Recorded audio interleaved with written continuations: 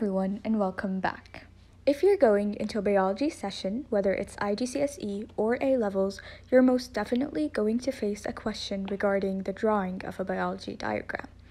So in this video, we're going to be talking about some mistakes to avoid while drawing a biology diagram with Munira al-Baziad. To start off, here's a question that we're going to be using as an example for this video. It's from the O-Level Biology course, Paper 6, Variant 1, October-November session 2017.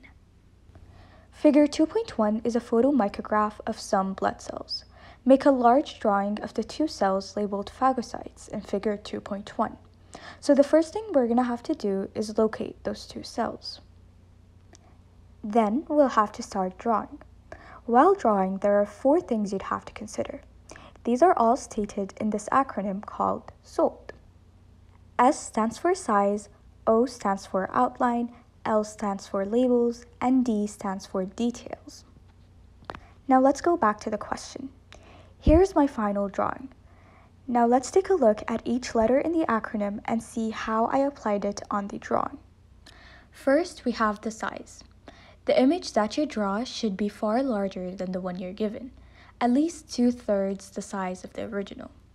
Another thing you have to consider is the size ratio between the two cells. In Figure 2.1, the monocyte is larger than the neutrophil, so this will have to be shown in your drawing. Next, we have the outline. You need a solid, smooth outline with no feathery lines. Here's a clearer picture.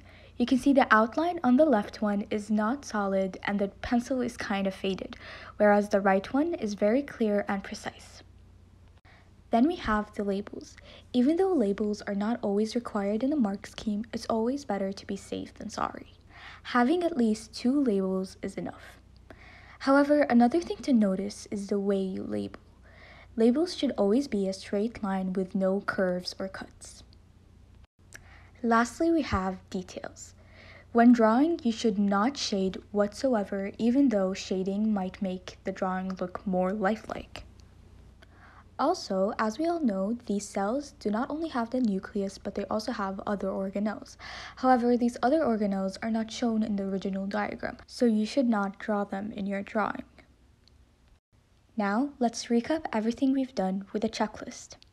My drawing takes up at least 2/3 of the blank space. The outline is smooth and clear. I have 2 or more labels and they're all labeled with a straight line.